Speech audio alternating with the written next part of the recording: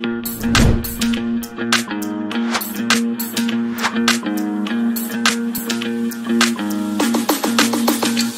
right, we're getting close to the last time. I want to introduce our last speaker on this particular segment, this morning session, Pak Danang. Maybe you can start your video. Hello, Pak.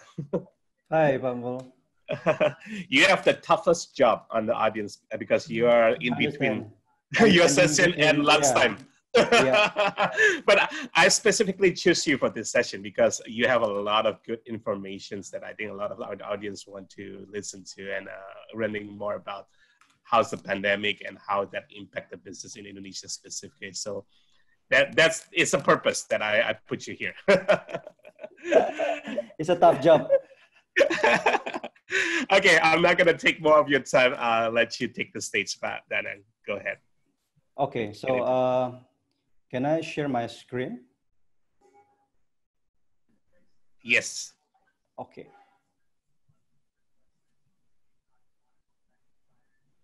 Okay. All right, we can see this. Okay, cool. So, good day, everybody. So actually, yes, I'm standing between you and lunch. So I understand how hard it is. But let me introduce myself first. Okay, my name is Danang Cahyono. So I'm a COO of Circlo, and it's a very honor for me to stand here and also present this one to you in this Meet Magento event. So what I will bring here is actually like a critical digital transformation to drive customer experience today. Why it is very relevant with our current situation because of this kind of the pandemic COVID-19, and we just got the announcement that actually the large scale social restrictions has been extended. So everybody have to be very agile to cope with this kind of the latest condition to make sure that they can not only survive, but still perform in the business as usual. Okay, so let us start with introduce ourselves as a Circlo. So Circlo is founded in 2013 as an e-commerce solution company that helping brand to sell online. So our vision is actually like becoming the leading e-commerce solutions that provide technology and services for brand to sell online. When we are saying about the brand to sell online, this is actually like many of the sector of the brand. I will touch a little bit about that one later on. But currently we have more than 1,000 SME that already joined with us in Circlo, and 60 multinational principal that also joined with us in Circlo and helping them selling their brand online. So you can see here the 2013 journey up until to 2020. So in the 2020, we are proudly merged with iCube. So I guess that you're very familiar with the iCube. This is a very have a tons of experience in Magento. So the retail technology for iCube is their NDA. The DNA of the retail technology for iCube is actually one of the reason why we are merged with iCube. And then right now we can offer multi solutions and also the whole of the pain point of the brand in Indonesia to selling online. We can cope with that and offer the correct solutions. Okay, this one is top management of Circlo since iCube is also merged with us. You can see Pak Mulyadi there as our CTO. Brian Marshall is our CEO and founder. You can see Andreas Tanrin, Leon, Rinaldi, and me as myself. So this is actually like the combination of the tech expert, retail technology, retail and distribution offline, and supply chain management. So we would like to make sure that offline experience that we have can be helped by the tech expert and also providing the same solutions to your brand, and also to make sure that consumer have the same experience and satisfaction when they are do the purchase in offline and online. Okay. So we have around 500 team right now in Circlo. We have Jakarta, to be precise, is in the BSD area, and also Yogyakarta office. We have around 5,000 square meters warehouse in the Taman Tekno. while we also have another 3,500 square meters warehouses state with which location is also in Tangerang area. Okay, this is actually what Circlo all about, that we are providing the three key pillars for Indonesia e-commerce, starting from the brand.com, social commerce, and marketplace. So as probably most of you aware that we have around 2 unicorn right now in the marketplace area, that Tokopedia and also Bukalapak, that offer many of the products from the C2C up until the pre-simple itself. We have the social commerce here. So we are actually one of the few official partner of this social commerce in Indonesia. And we also provide the brand.com starting from the SME principal, SME brand up until the multinational brand. Okay, as already mentioned before that our purpose is actually helping brand to selling online. This is kind of the categorization that we have in those kind of brand. So you can see the entrepreneur brand. This is actually like a small brand that would like to extend their presence as well in the online.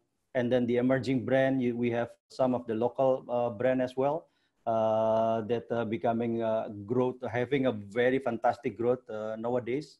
And also we manage the large enterprises such as Reckitt Benckiser, Unilever, and Levi's, not to mention the other 50 brand that working with us now. Okay, so that's it about Circlo, and now let's talk about the e-commerce opportunity in Indonesia. So if you can see my slide here, this is actually to show you the Indonesia market, which the most exciting market in the Southeast Asia. You can see in the bar on the left side is actually the GDP comparison with the other ASEAN countries. You can see that Indonesia is far bigger compared to the others with the growth rate around 46%. And the productive age actually like a 68%. So it's actually an asset for Indonesia to leapfrog and also to close the gap with the emerged country. So on the other side, on the right side, you can see the Indonesia digital economy size. So this one is actually 2014 up until 2018. You can see that from 0.6 digital economy percentage to total GDP, we will have around we have already 2.5% of digital economy to our total GDP, which is that is reflected to 26 billion US dollars. So you can imagine that this is still becoming a very aggressively growth, especially because of this kind of the pandemic situation that makes everybody will go online.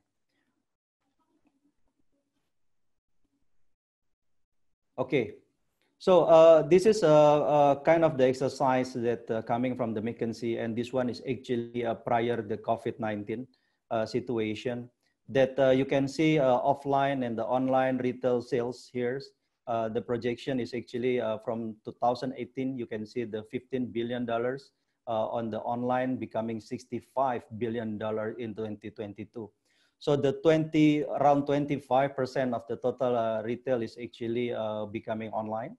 Again, this one is actually projected before the COVID-19. So this should be more aggressive, more than 25, probably around 35 to 50%, for example, here in Indonesia especially. So the other interesting part is actually if people shifting from offline to online, they will save 10 cents of their spending, but on the other hand, at 30 cents of new additional consumption. So this one will not happen in the offline retail. So this is not only to show you the opportunity in the online market in Indonesia, but also there is a possibility not only shifting the consumer from the offline into online, but also the opportunity to enlarge their basket size. Okay, so after the COVID-19, we can see that actually a projected growth of Indonesia e-commerce market size is double from 54% to 91%. So you can see from 2019 before COVID-19, actually the forecasted for 2020 from 11 to 17 billion US dollars. But after COVID-19 hit, actually from 11 is go up until 21 billion US dollars. So it's a very amazing. Yes, we are all agree that this pandemic should be fighting with together, but this kind of the situation is also create another opportunity in the online market. You can see as well that actually new e-commerce users on board is actually around 12 million. So 12 million new e-commerce users. And if everybody actually kind of a skeptic saying that after this kind of the situation, all of those new e-commerce users will go back, do a purchase offline, actually 40% of them is keep staying purchasing online. So this is still a very big impact and also very big opportunity to take on. One of the other thing that actually support this kind of the behaviors is actually the digital wallet. So by having the digital wallet is actually make a purchase experience is easier for the consumers. And you can see there is a shifting in the product mix before COVID-19 into the during COVID-19 pandemic. So usually like some kind of the food and drinks that usually buying offline is also increase in the online after the pandemic, especially the health sectors that growth from 20 to 28%. So a consumer is prioritizing primary need right now, such as health product, food and drinks into online, something that in Indonesia probably will never imagine of it, because going to the wet market or supermarket is actually not only the necessary for the some of the consumer, but also they just go for the leisures if they go with the family into the big supermarket. But right now with this kind of the situation, they have no other choice than staying at home and do those kind of the purchase online. Okay, so this is actually some of the challenges of the COVID-19 that we are facing right now. I do believe that this is not only in Indonesia, so we have it also in the other part of the world as well. So for example, the offline clothing retail sales decreased by 80%. And then the worry of the everybody goes outside of their home. And actually, Indonesia people is slowly started visiting mall because of this kind of the situation. Not to mention that I already said earlier in the presentation that we have the large scale social restriction being extended by the government. So that kind of the challenges that we face right now with this pandemic.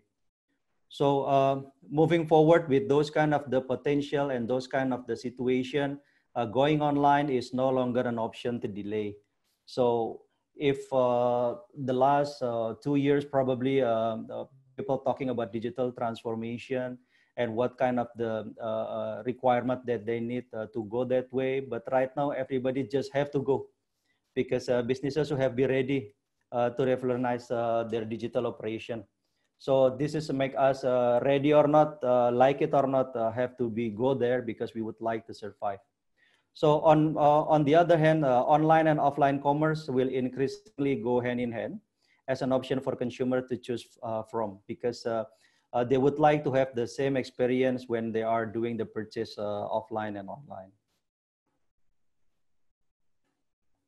Okay, so let us share with you what we did in Circlo as an e-commerce enabler, where we accelerating the digital expansion on this one.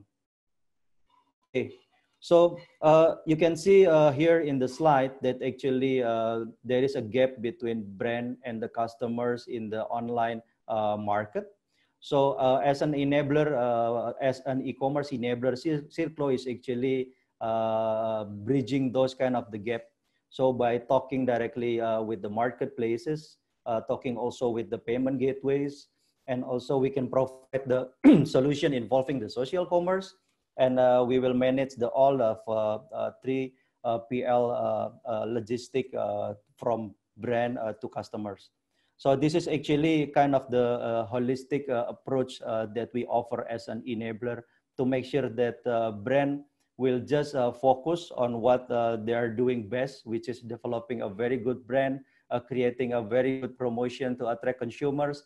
And we as an enabler is helping them to make sure that customer can reach this kind of the good brand is a very handy and also have the seamless experience to purchase everything online. Okay, so the services that Circlo provide to the brand actually is, if you can see on the right side, basically we set up the e-commerce channels, and also we manage the supply chain from the brand into the marketplace up until the consumers. We provide the customer service and also the e-commerce consultation.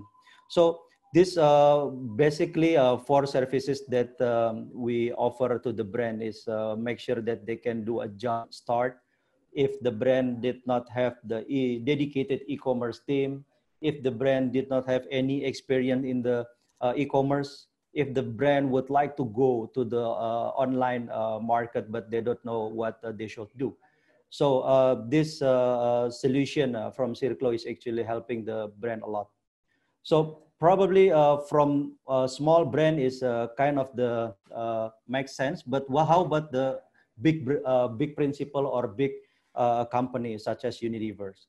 So Unilever's, yes, definitely have those kind of the ability, but Unilever also understand that actually working together with Circlo as an e-commerce enabler will bring them to the other level that actually we can learn each other's how to drive the consumers' demand, how to fulfill the consumers' requirement online.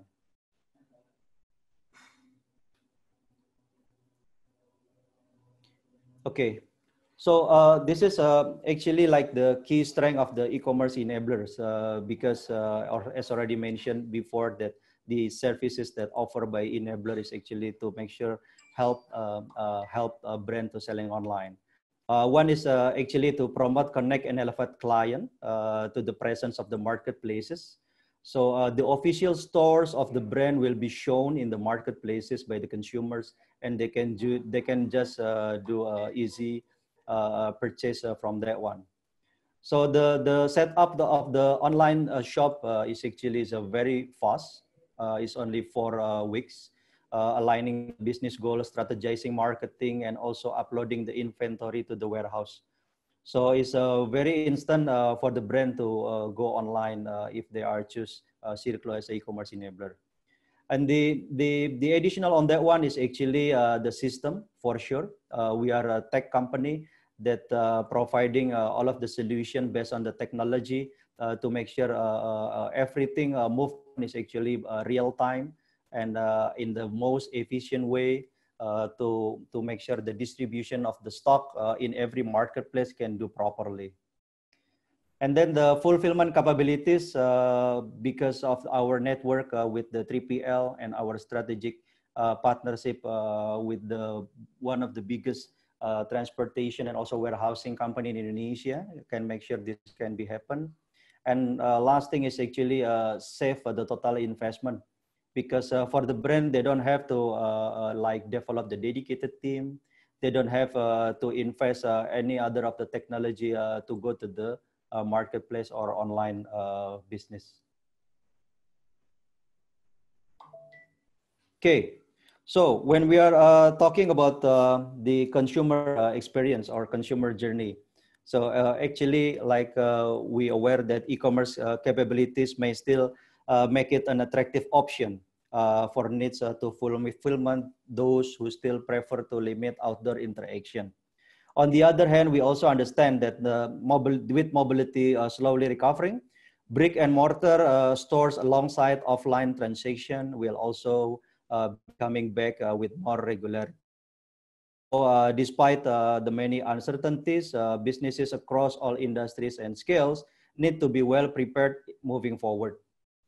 With Indonesia high digital penetration rate and its growing e-commerce industry, it becomes more urgent for businesses actually to create a truly seamless customer experience and adopting the omni-channel strategy. Here, when we are talking about the seamless experience, I already mentioned before that actually a consumer would like to feel the same experience between doing a purchase offline and also doing a purchase online. This is actually is a very important premise in the omni-channel concept. And in Indonesia, actually it's becoming more and more relevant because of this pandemic situation. And by leveraging the offline stores or offline point of sales that they already have, a consumer can do purchase online and also get the product from the nearest location of the consumers.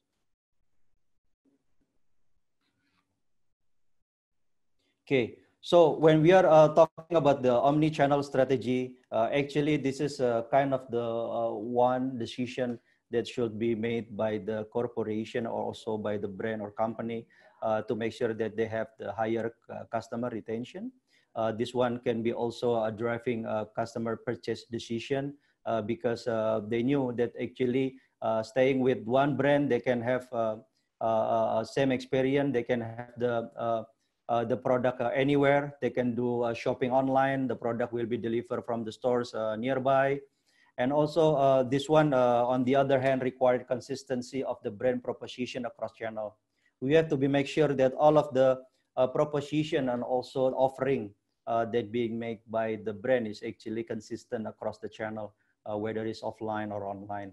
And this one is also requiring technological infrastructures behind that kind of the decision to make sure that the consumer feel seamlessly and also have the same experience of the journey. So by saying that, actually, like Circlo right now with the merge with iCube can offer this tailored end-to-end solutions to the sales channels. So we have the Circlo store, chat, and also Swift marketplace. It can be our sales channel as well. The other point of sales, mobile and kiosk. I already mentioned to you the marketplace adapter as an e-commerce enabler. We have a Circlo Connexi to make sure that everything being distributed and also evenly to all of the marketplace, to all of the stores that we have. We also have Swift as our omni-channel hub to make sure that the brand can serve the consumer seamlessly offline and online. You can see here below, the left below is actually as an e-commerce enabler. We are supporting from the fulfillment and inventory up until the logistic and delivery. And as a custom solution integration with iCube, actually we are talking a lot with the ERP and the CRM loyalty to make sure that the brand can offer this kind of the proposition to the consumer as well. Well, that's it, Pak Mul. So I hope I'm not only touching who is Circlo and also emphasizing the opportunity of the online business in Indonesia, but also share a bit about the solutions that we have to make sure that brand can cope, agile, and also perform in this kind of the situation. Thank you. Thanks for the insight, Pak Danang. Okay, let's give a couple minutes, see if there's any questions from the audience. But in the meanwhile, also quick updates to the audience. So as we announced earlier that some of you might win a free voucher from GoFood. So make sure you check your email. It's not bad. It's a 50,000 voucher. So wow, that's in. Nice. It's only good for today though. So you have to use it for this event. And also please make sure during the lunchtime, just take time to visit our exhibitors and chat with people, maximizing the networking around so that I hope you can enjoy all of those. And quizzes contest as well. All right, let me see any Q&A submitted. Okay, there's one. Okay, One question. He doesn't say who, but Pak Danang, does this pandemic affected COD contribution to online transaction? Yeah, okay. So actually the COD transaction is one of the things that bridging the habit of the consumer before they are used to like maximizing the wallet, digital wallet actually. So right now everybody is actually get used to have the experience with the digital wallet, and it seems like the experience is very good. The level of trust is actually increasing.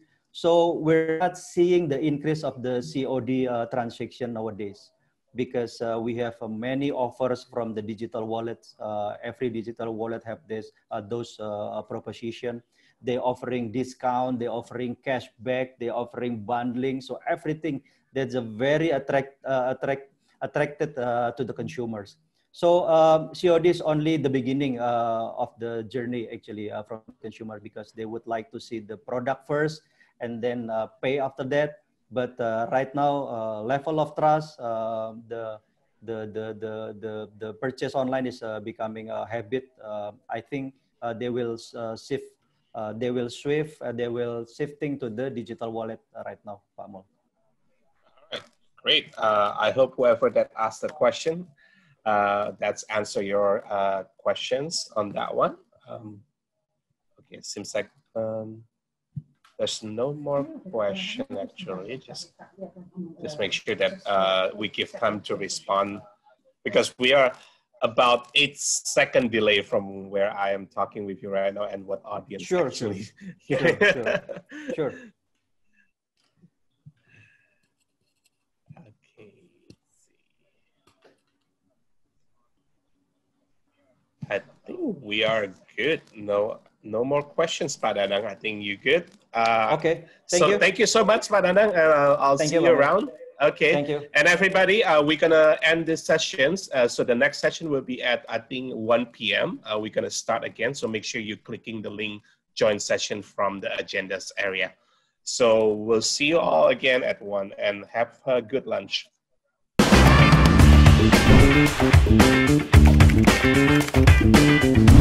Thank you.